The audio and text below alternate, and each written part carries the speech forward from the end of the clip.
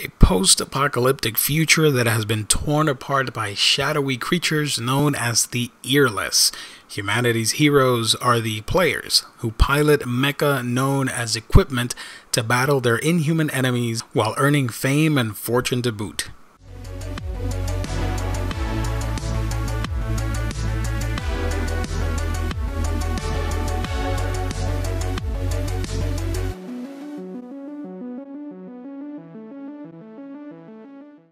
Hey everybody, welcome back to another installment of A Week in Geekdom here on YouTube. Geo here, and today we're talking about Listeners, the recent Studio Mappa production. I am so excited about this. One, it's got one of the Eureka 7 writers, if I remember correctly, and two, it looks really interesting. I love the concept of this series. The trailers and posters hooked me early on, and I was so excited to dive into this series. In it, we follow a young tech head called Echo.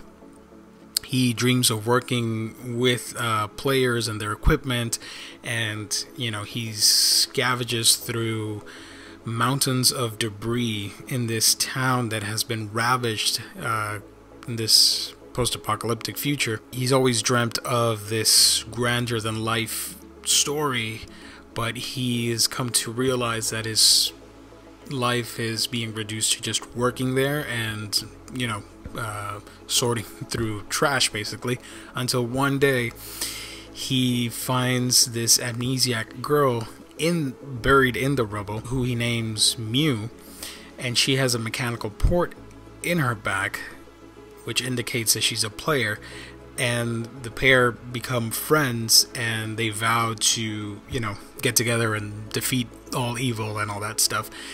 This is, to me, a strange experiment of blending series into one, because I saw a lot of things from Eureka 7, Fully Cooley to an extent, stuff like that, a mishmash of plots and tropes that, we've experienced this before, but the unique setting and utilizing mecha tropes and fandom with music and character drama, like Echo and Mew and their friendship being formed and all that stuff, certainly gives us a very fresh take on the whole thing, and it makes for a worthwhile experience. I particularly loved the story, and from the get-go, as soon as I started seeing the episode unfold, I'm like, yeah, that's an alternate reality with Echo being Renton and Mew being Eureka.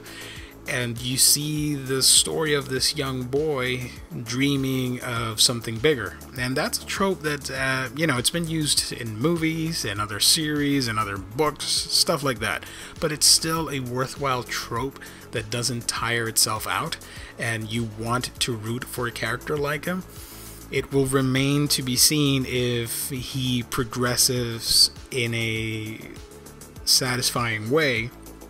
I take, for example, Renton in Eureka 7, where he starts out really annoying for a 13 or 14-year-old kid, but by the end of the series, he matures into a fine young adult, which, you want to root for, and he's very likable. But you saw the progression throughout a 50-episode series. With this, we don't know yet. I'm literally talking about the premise and the first episode, so it will remain to be seen. But I do like what I'm seeing. Mew, she's sassy and she's quick-witted, even though she's amnesiac. It's a trope we've seen before, but it plays pretty well, and she is vivacious enough that I want to root for the two of them to succeed. The mecha designs are, from what I've seen, they're not really my favorite thing, but the story is so different and endearing with the whole music theme. Players, they're playing their equipment, instruments. It's very on the nose with the music references. I want to see what this world has to offer and the world building and all that stuff. The Earless, I love that they, again, devoid of sound, and music is such an integral part of the story and to the human condition, to humanity as a whole. I'm talking, of course, of us, you know, not in the story per se. So it's very interesting what the story can do with the themes of music and its power and influence over us as a species. I don't know. I'm very intrigued.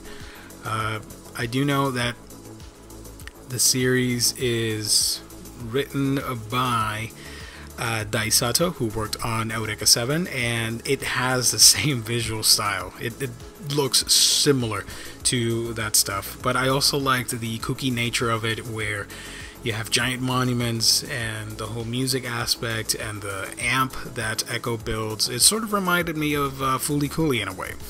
It's a bizarre coming-of-age story. Have you seen, listeners? Let me know in the comment section down below. I think this one is going to be special.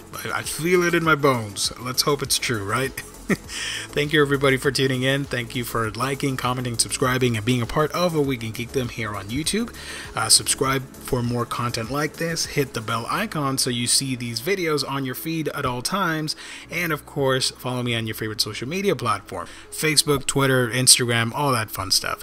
Guys, I've got to go. I will catch all of you on our next video.